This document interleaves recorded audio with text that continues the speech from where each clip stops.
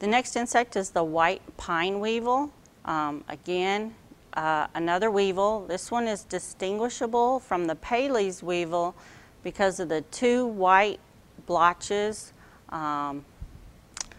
near the rear end of the insect. These are distinguishable. You can see these if you're using your magnifying glass. Also the snout, you can see the snout there, is really skinny and it's very long compared to the Paley's weevil. Those are your only two characteristics between the adults to tell them apart. It has a really skinny long snout and it has those two white patches right next to each other on the rear end of the insect.